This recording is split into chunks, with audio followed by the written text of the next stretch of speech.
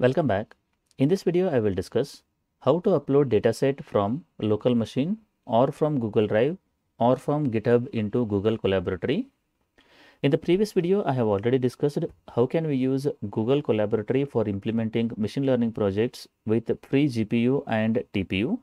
Link for that video is given in the description below. There are mainly three different ways to upload the dataset into Google Colab. Before we upload the dataset into Google Collaboratory, the very first thing what we need to do is we need to sign into Google account, and then we need to log into this particular URL, that is colab.research.google.com. Once you open this particular URL, you need to click on new notebook so that you will get the new Jupyter Notebook.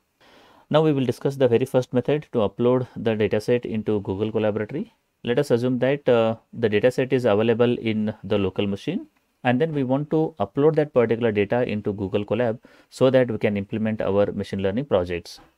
So if to upload the dataset from local machine into Google Collaboratory, first we need to import files from this particular google.colab. Once you import this particular files, we need to use this particular function that is known as files.upload. Once you execute this particular thing, that is files.upload, it will display two options. The first option is to choose file. The second option is to cancel upload.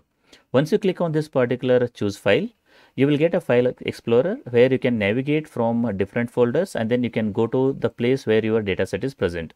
So in this case, this is the dataset which is present under this PC desktop dataset. Once you navigate over here, you need to select this particular dataset, and then you need to click on this particular open here. So once I do that particular thing, my dataset from local machine will be uploaded into Google Collaboratory, and then it will give you a message something like this one. The saving iris.csv, this is the original file name, to iris.csv. Again, this will be saved with the same name in Google Collaboratory over here. That is what actually we need to do. So once you upload your data into Google Collaboratory, if you want to check whether it is correctly uploaded or not, or if you want to use that particular dataset, you have to read that particular dataset into your machine learning project. For that reason, I will use the pandas library. We need to import the pandas as PD, that is a PD is the alias name over here.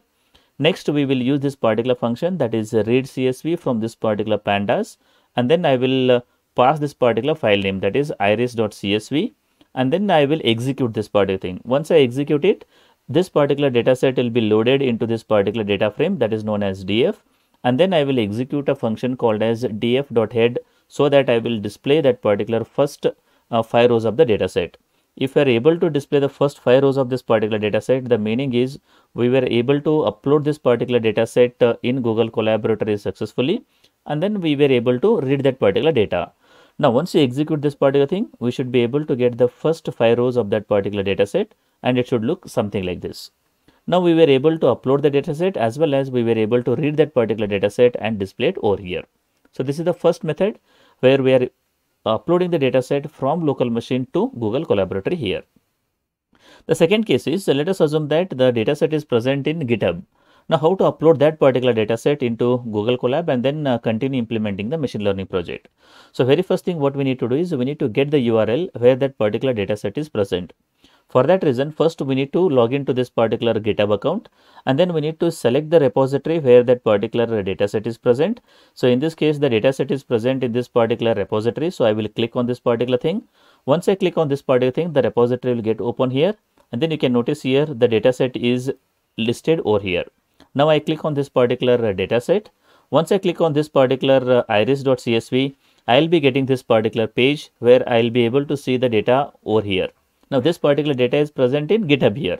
Now what I need to do is I need to click on this particular raw, or you can say that right click on this particular thing, and then I need to get this particular link. That's a one option, or else I need to click on this particular raw.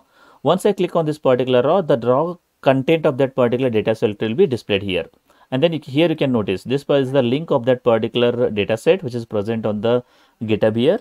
I need to copy this particular thing, and then I need to paste it over here. The URL is equivalent to the URL of that particular dataset here. Now once you set this particular URL to this particular variable URL, next you can use this particular read CSV from pandas, and then you can read the data. The data will be read into this particular df. Again, you can use this particular df.head so that you will be able to display the first 5 rows of that particular dataset here. Now, once you execute this particular thing, you will be able to get the same first 5 rows of that particular data set.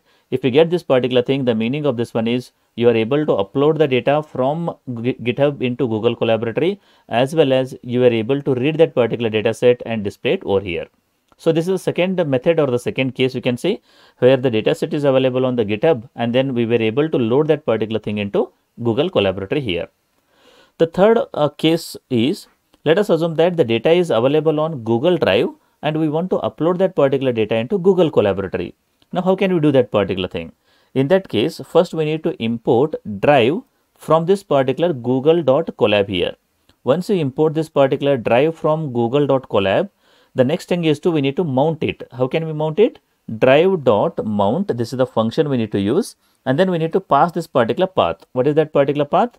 /content/drive. This is the path we need to mention. Now, once you mention this particular thing and execute this, it will ask you to connect to your Google Drive. You need to click on this particular connect to Google Drive. Once you click on this particular thing, it will ask you to select the account where that particular data is available. You need to select your Gmail account and then you need to click on this particular allow button so that it can access your Google Drive and then it will load that particular data set into Google Colab here. So, once you click on this particular allow, your Google Drive will be mounted into Google Collaboratory over here and then you will be getting something like this as a message over here. Now, next thing what we need to do is, we need to get the path where that particular data set is available on your Google Drive. This is the path where my data set is available, but the question is how to get this particular thing. For that reason, you can see here, because you have already mounted your Google Drive into Google Colab, you need to click on this particular icon, that is nothing but the files here. Once you click on this particular thing, you need to navigate to the folder where your data is available. So, the entire data is available in content. Within that, there is a main folder called as drive here. Within that, there is another folder called as my drive. Within that, your entire data is available here. Within that, my data is available in dataset. Within this particular data set, the file name is iris.csv.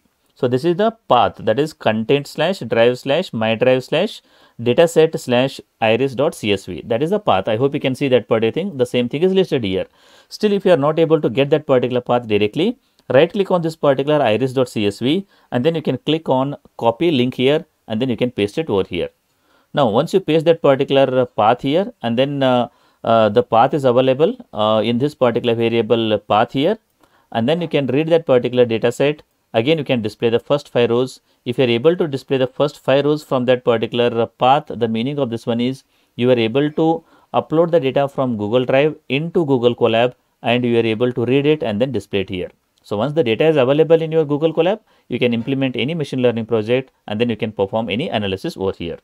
So, this is how we can upload the data set from your local machine into Google Colab, from Google Drive to Google Colab, as well as from GitHub to Google Colab here.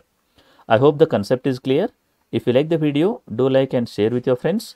Press the subscribe button for more videos. Press the bell icon for regular updates. Thank you for watching.